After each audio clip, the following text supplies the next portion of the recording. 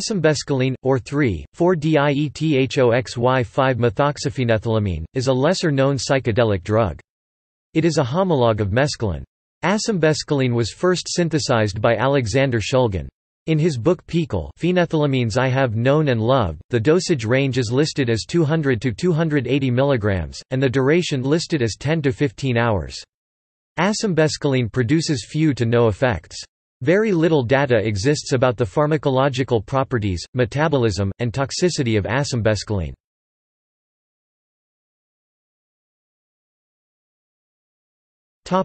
See also: